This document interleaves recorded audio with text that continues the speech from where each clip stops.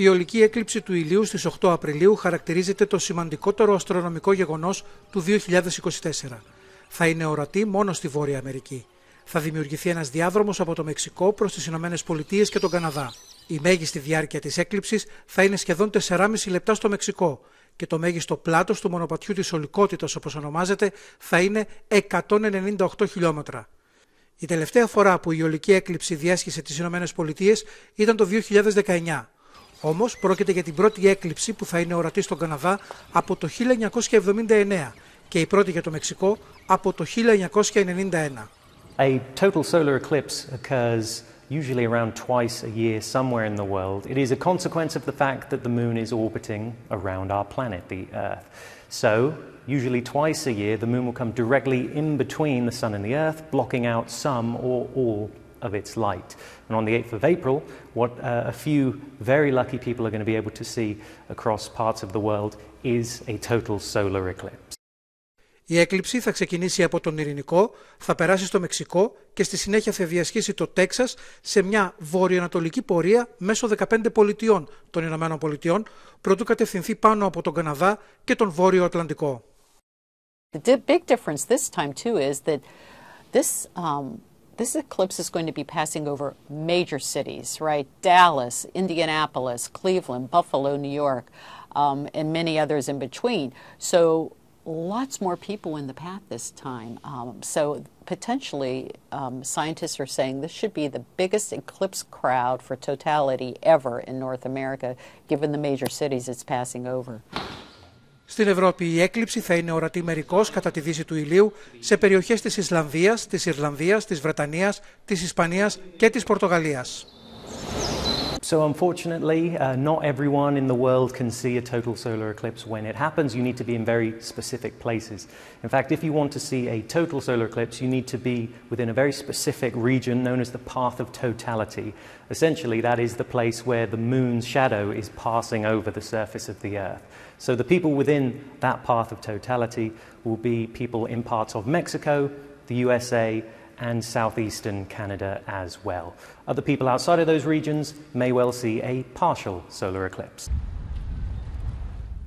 Στις περιοχές όπου θα είναι ορατή η έκλειψη υπάρχει ενθουσιασμός σε σημείο υπερβολής. Είναι χαρακτηριστικό ότι η περιφέρεια του Νιαγάρα κήρυξε την περιοχή σε κατάσταση έκτακτης ανάγκης, καθώς αναμένονται 1 εκατομμύριο επισκέπτες, επειδή η πόλη βρίσκεται στο μονοπάτι της ολικότητας. Ο δήμαρχος δήλωσε πως η πόλη περιμένει τους περισσότερους επισκέπτες σε μία ημέρα στην ιστορία της. Σε σχολεία των Ηνωμένων Πολιτειών έγιναν ειδικά μαθήματα στα παιδιά για το πώς θα μπορέσουν να παρακολουθήσουν την ολική έκλειψη του ηλίου. Cleveland is very boring. Like, there's nothing that really be happening out here.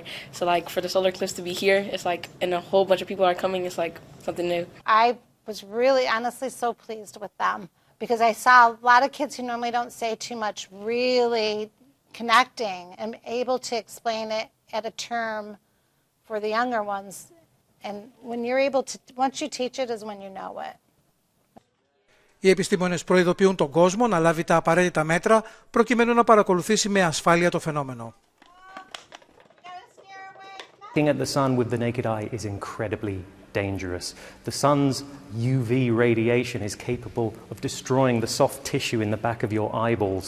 It's not very nice. It can cause severe and sometimes permanent damage to your vision. So if you are viewing the solar eclipse directly, you're going to need solar eclipse glasses or a solar viewer to directly view it.